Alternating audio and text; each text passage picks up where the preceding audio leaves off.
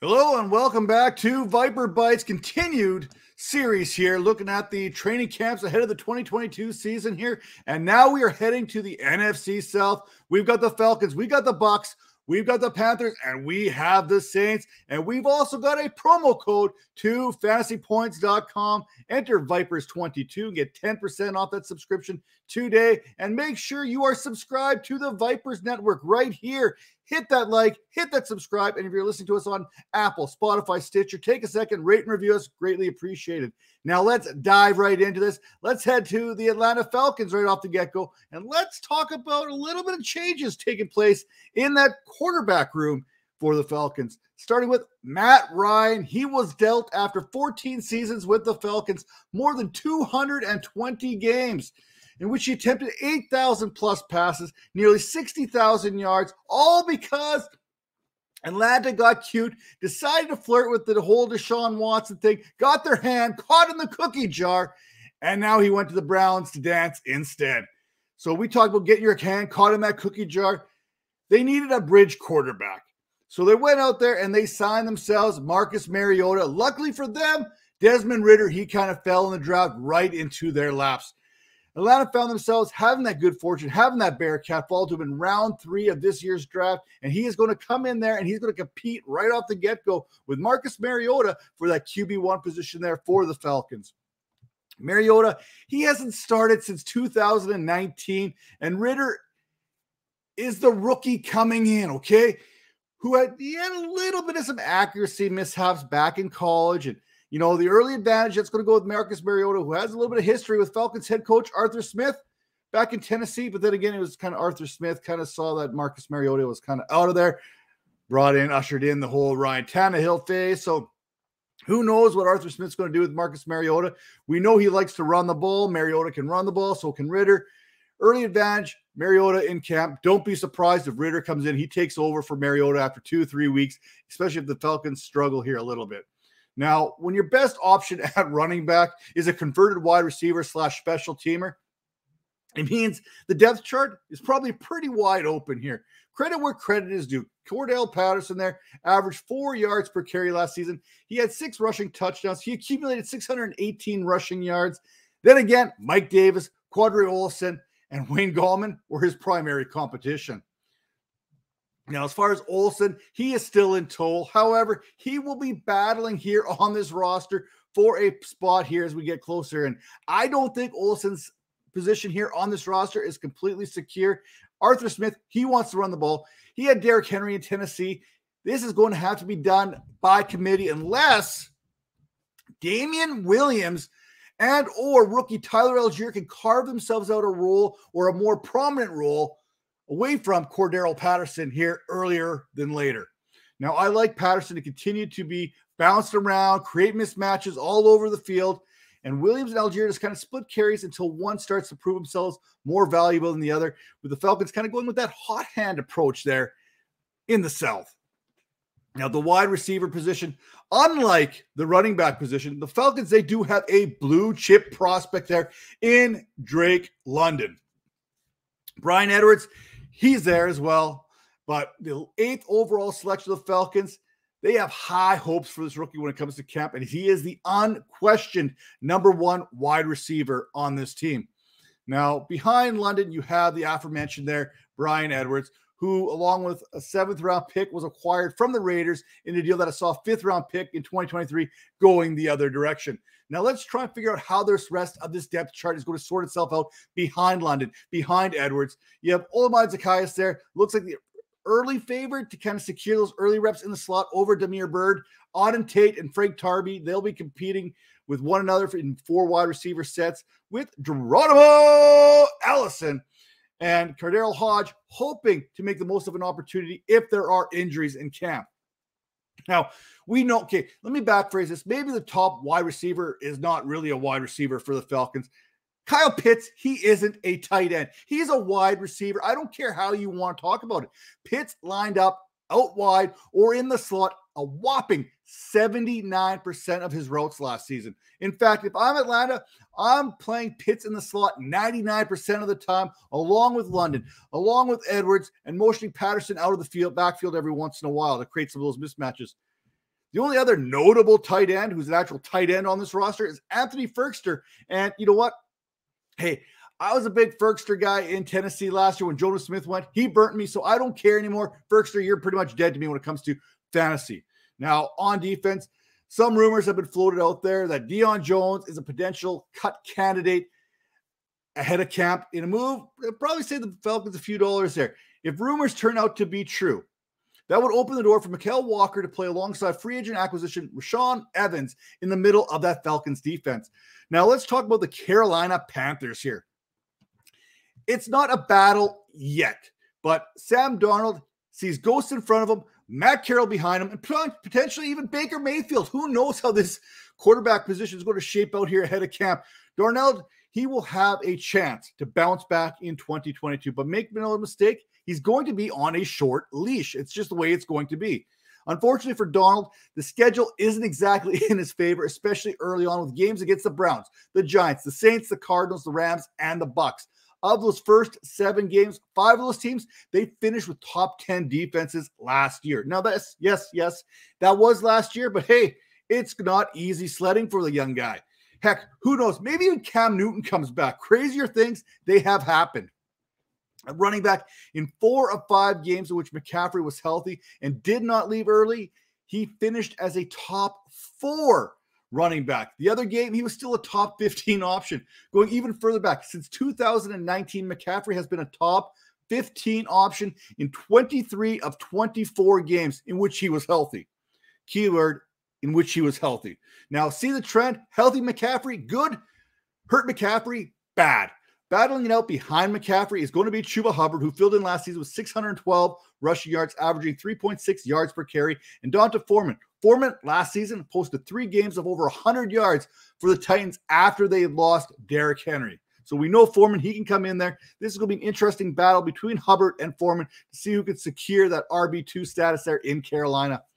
At wide receiver, DJ Moore, Robbie Anderson looked to be the 1-2 punch for the Panthers in the receiving game. That is, unless Robbie Anderson doesn't retire or Baker Mayfield comes over to Carolina because there's some text messages or something. I don't know, but hey, even with everything going wrong for the Panthers offense last season, Moore still finished 23rd in yards per route run.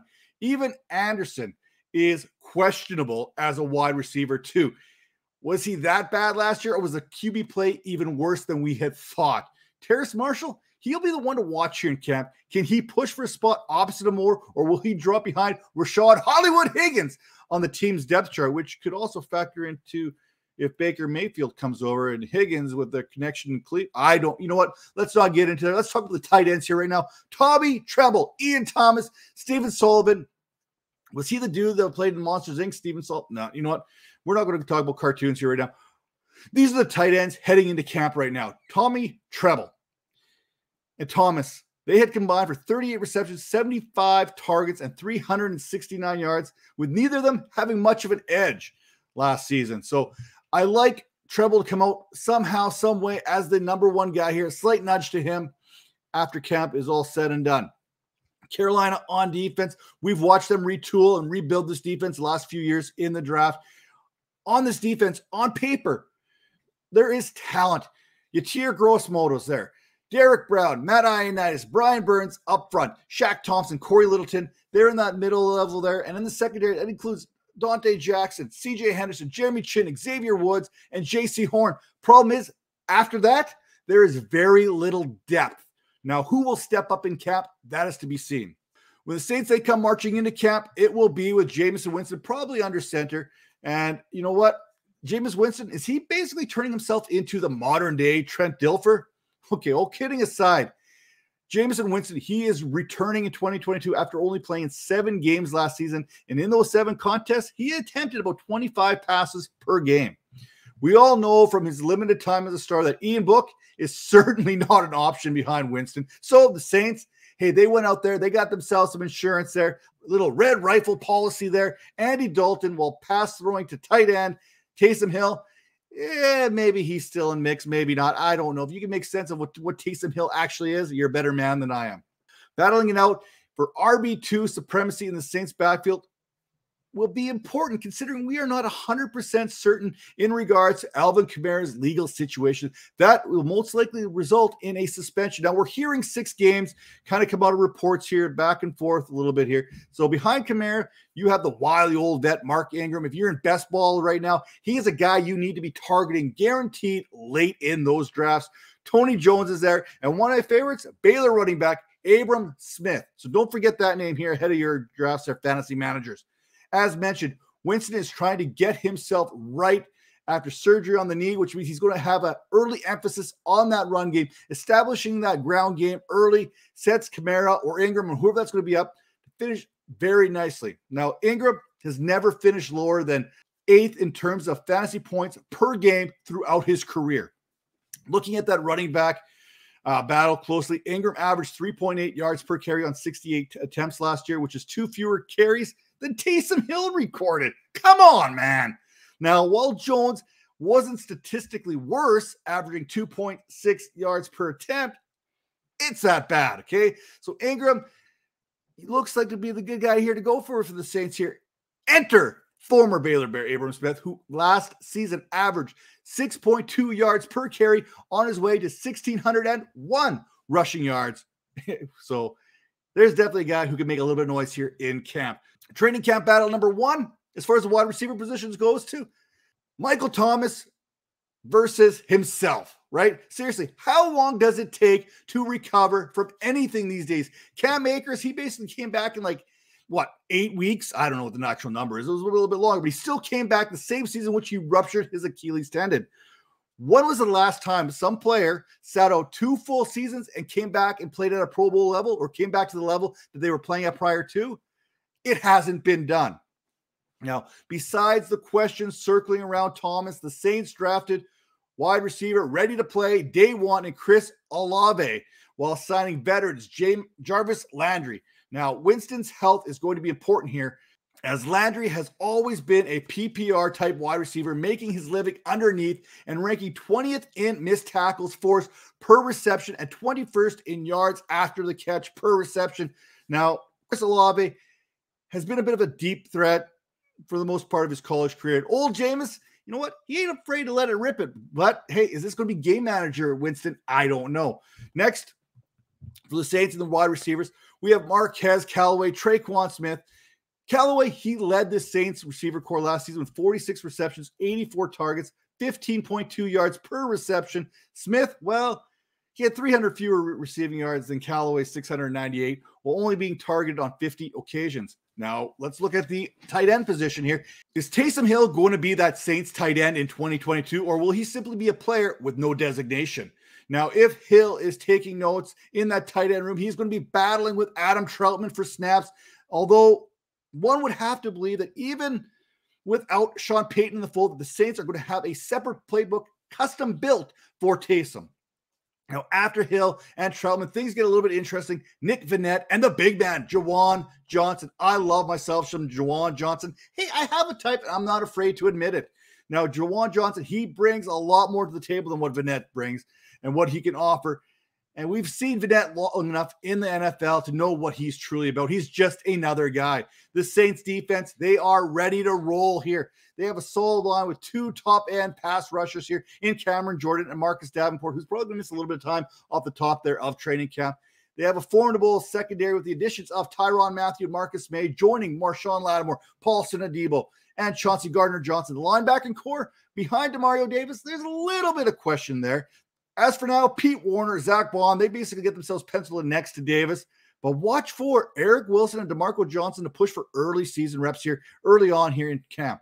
Now let's look at the Buccaneers. Are they staying? Are they going? Tom Brady, he retired, then unretired. Rob Gronkowski, he's retired, and he's still retired right now. Probably trying to get that little bit of that. Well, I don't know what he's trying to get. Now, when you have Tom Brady under center, there is no competition. Forget about it. I don't care who you are. It's Tom Brady's team or nobody's team. Brady has led the NFL over the last 2 seasons in yards per game with 301.5, and that's likely not changing. This Bucs team, they feature one of the most pass-heavy teams, regardless of the score, trailing, tied, ahead. It doesn't matter. There you're going to throw the ball. That said, if something were to happen, the pass-heavy script is going to change in a hurry with Blaine Gabbert being the next man up. Well, Kyle Trask, he tries to hold off Ryan Griffin is the QB3 there. Now, talk about the running back position. Playoff Lenny, he showed up late in that 2020 season, and things have been going. The good times have been rolling ever since in Tampa Bay. There are very few every down backs these days, and Leonard Fournette, he is one of them. With 10 touchdowns last season on 180 carries, 69 more receptions on 84 targets, Fournette has proven to be the back in Tampa Bay. So the question is, who's number 2? Well, let's forget about Keyshawn Vaughn. That was fun while it lasted, wasn't it? And focus on Gio Bernard and rookie Rachaad White. Bernard will be afforded the early opportunities, but talent always wins out. The cream always rises to the top. Now, White, he led the rookie running back class in yards per route run at 2.7, and he ranks as the 3rd best all-time in yards created database, Graham Barfield again, in yards per route run, behind only Joe Mixon, 2.9, and Alvin Kamara's 2.8. White, he's bigger, he's faster, and a better pass catcher than Bernard, so it's not going to take very long before Rachaad White pretty much makes Bernard obsolete. Wide receiver position, no Antonio Brown this season, and the Bucs will be without Chris Godwin there for the early portion. Even when Godwin returns, there's going to be a period in which he's going to need to get himself right, a period of time for him to accustom himself to game speed. We know Godwin's yards and targets per game increased without Antonio Brown in line. So who stands to benefit the most in Godwin's absence? How about Russell Gage? Handpicked by Tom Brady, Gage finished the 2021 campaign with the Falcons with 66 receptions on 94 targets, 770 yards, and essentially, hey, he's basically been what Robert Woods was going from Buffalo to LA. Maybe we're going to have a similar type transition here for Russell Gage. Now, Evans will be Evans. You're going to get yourself a 1,000-yard season when the smoke's all said and done. And while Godwin's out, you can expect somewhat of an increased production there. Now, over the last 2 seasons here, there's been 7 games in which Godwin played with neither Antonio Brown or Chris Godwin was part of. Over those games there, when you look at it closely, Evans averaged 22.3 fantasy points per contest with his lowest fantasy production without Brown and Godwin, coming in at 15.1 fantasy points.